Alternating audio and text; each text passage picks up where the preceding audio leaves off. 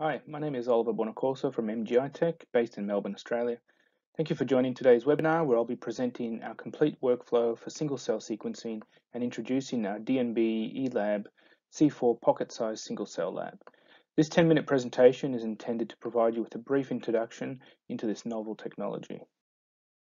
In order to perform next-generation sequencing at single-cell resolution, cells or nuclei in a single-cell suspension must be isolated and individually barcoded prior to library preparation and sequencing. The DNBelab C4 is a compact device which quickly generates barcoded transcripts from single cells. By adding emulsion oil, single-cell suspension, and barcoded magnetic beads to the chip, the DNBelab C4 utilizes negative pressure to combine these components to generate droplets containing a single cell and a single barcoded magnetic bead. Within the droplet, the cell is lysed and RNA is captured onto the bead. The droplets are recovered in the collection well of the chip, ready for downstream processing. In the next slide, I'll play a short video which summarizes the complete workflow.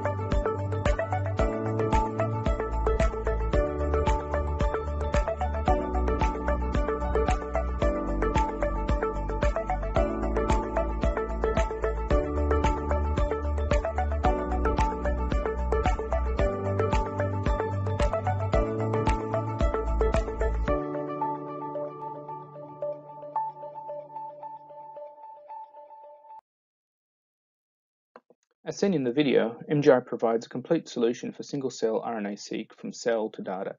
This workflow is comprised by the generation of single-cell droplets, RNA capture and barcoding by the DNBelab C4, demulsification and filtering of magnetic beads, followed by reverse transcription, cDNA synthesis, and library preparation, which can all be automated on our Sample Prep 100 or 960 platforms. We then sequence libraries on our DNBSEQ sequencers and perform data analysis using software provided by MGI.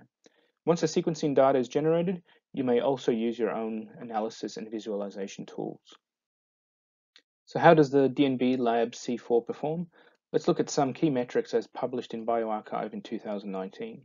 Firstly, we demonstrated that the DNBelab C4 is able to consistently produce single-cell droplets, as evidenced by the low multiplet rate of just 2% in this example where human and mouse cells were combined in the initial cell suspension and total UMI counts compared.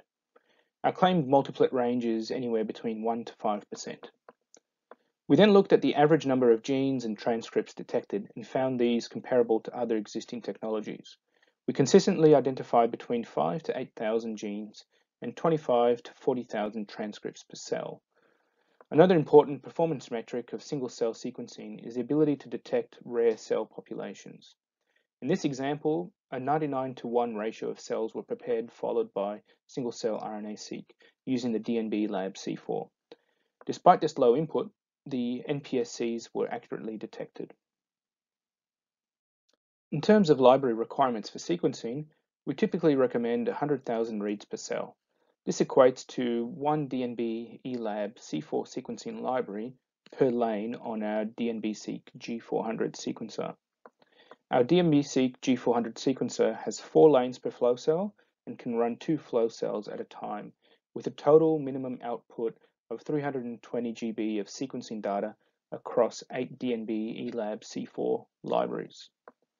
For researchers using other products and workflows for single-cell sequencing, you may also sequence your single-cell RNA-seq libraries on our DNBSEQ platforms by performing a simple library conversion step to generate MGI-compatible libraries in as little as 4 hours. Our DNBelab C4 technology was recently used by researchers who published in the Journal of Clinical and Translational Medicine in January 2021. The researchers used single-cell sequencing to elucidate the immune microenvironment in colorectal cancer. They collected tumor and paired non-tumor tissues of patients and performed single-cell RNA-seq using SmartSeq2 and DNBelab C4 technologies. They were able to assess 9,770 cells using the DNBelab C4, which is almost 2.5 times our initial stated claims of 1 to 4,000 cells recovered per library.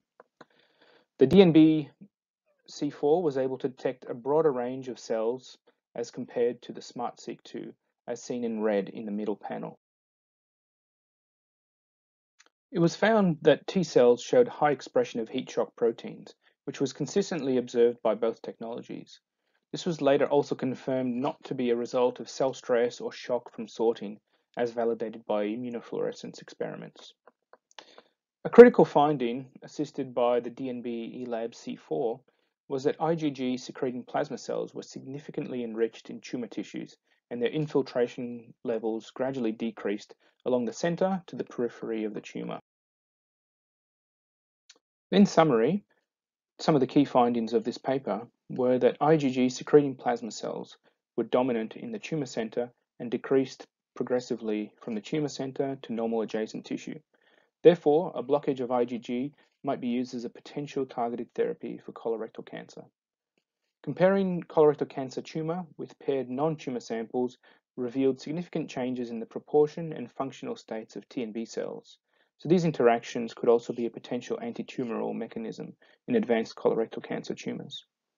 And for the first time, this study identified 6 subtypes of B cells in colorectal cancer, which provided a comprehensive transcriptomic profile, which add to the resources for identifying clinically relevant predictive markers for immunotherapy.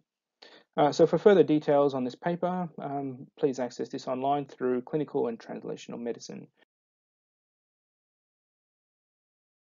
Thank you for your attention. I hope that the DNBelab C4 will enable further discoveries in your single-cell experiments. Please feel free to contact me or your local MGI representative for further details.